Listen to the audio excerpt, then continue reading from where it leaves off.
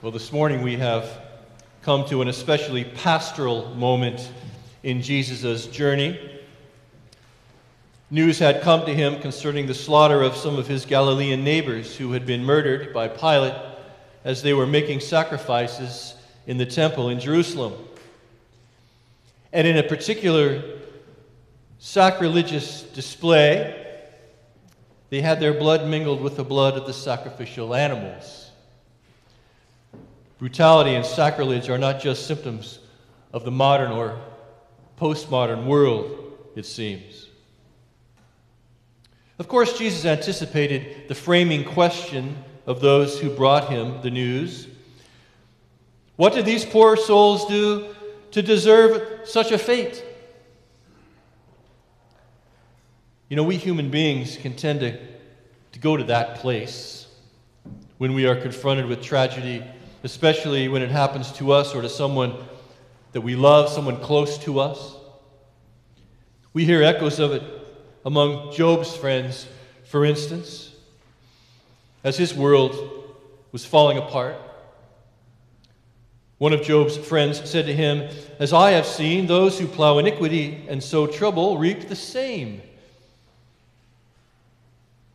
If you will seek God and make supplications to the Almighty, if you are pure and upright, surely then he will rouse himself for you and restore your rightful place," said another of Job's friends. Yet another chimed in, "Know then that God exacts of you less than your guilt deserves." In other words, it could have been worse. Why do we do this?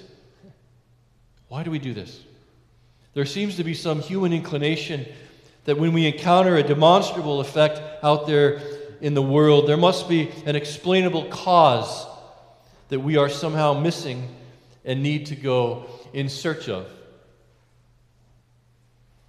I mean, how many talking heads out there have been speculating on why Putin made the decision to instigate a war with Ukraine, for example? I just saw a headline this morning in the BBC. Why is Putin doing this sort of thing? Something within us wants to understand. Yet we cannot know.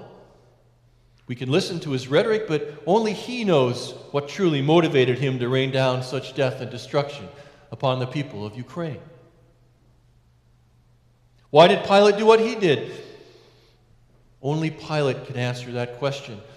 So in the face of the unknown cause, the people who confronted Jesus had made the assumption that somehow the people Pilate slaughtered must have deserved it. They were bigger sinners than everybody else. Well, Jesus looked at them and he simply said, "No. Your calculus is all messed up." You see, in that encounter, Jesus rejected our human tendency to look for simplistic answers to deep and complex questions.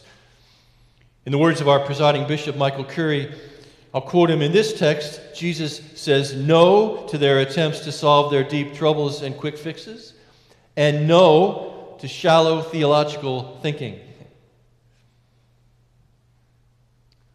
What Pilate let loose were consequences that not even he could have anticipated. The same can be said of Putin's war. What has been unleashed on the Ukrainian people now has its own trajectory. This is what happens when unbridled evil is let out of the bottle, and why we must take such great care not to let it out into the world. So as pastoral as Jesus was, trying to help these people grasp the truth of God's great mercy, he also set them on a mission. Do you think that because these Galileans suffered in this way, they were worse sinners than all other Galileans? No, I tell you. But unless you repent, you will all perish just as they did. Please don't hear that as judgment. It's not judgment. It's an invitation. It's an invitation to follow where Jesus leads. Jesus then went on to tell a parable about a gardener determined to tend a fruitless fig tree because as the gardener, She was open to a future possibility that she did not control or manage.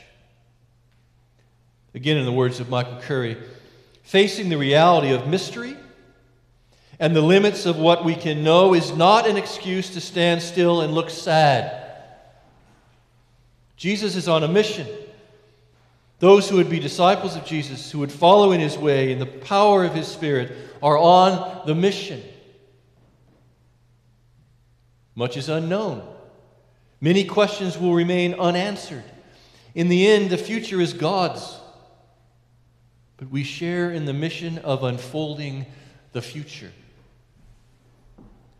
This is clearly our responsibility.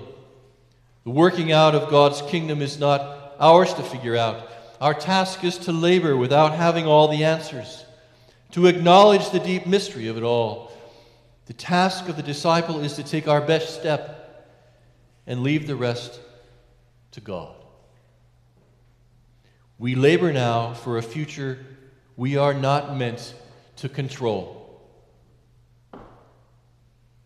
We labor now for a future we are not meant to control. I want that to sink in for a bit.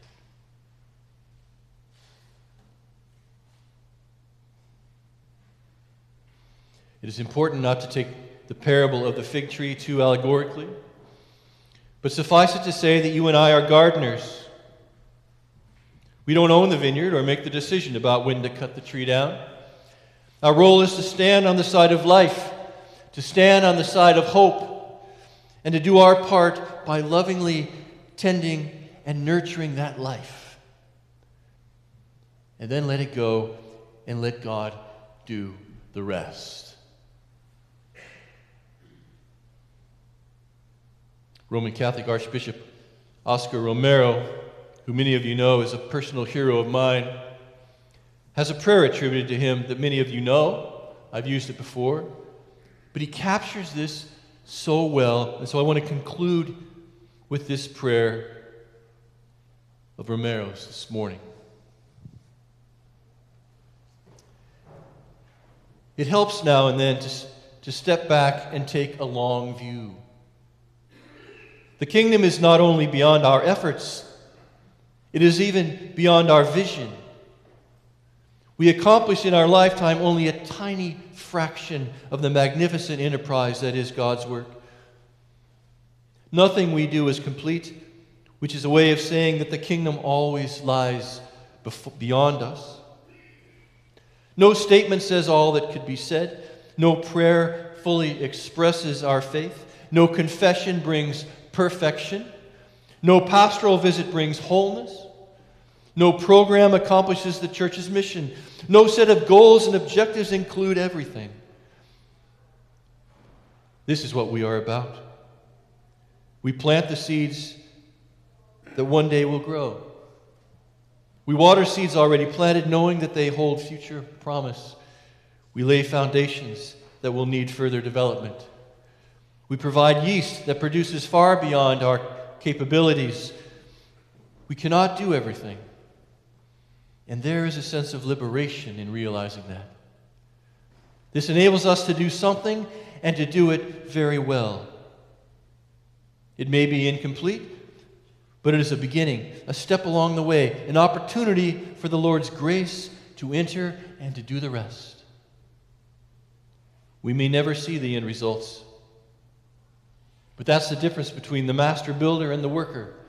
We are workers, not master builders. Ministers, not messiahs. We are prophets of a future, not our own. Amen and amen.